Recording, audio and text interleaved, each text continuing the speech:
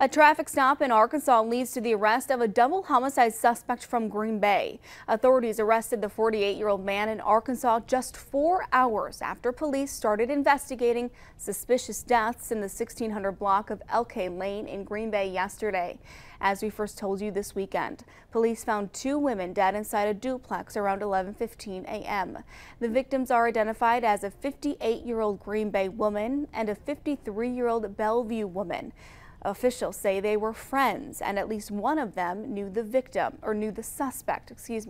Based on a preliminary timeline, authorities believe they were killed late Saturday evening or early Sunday morning.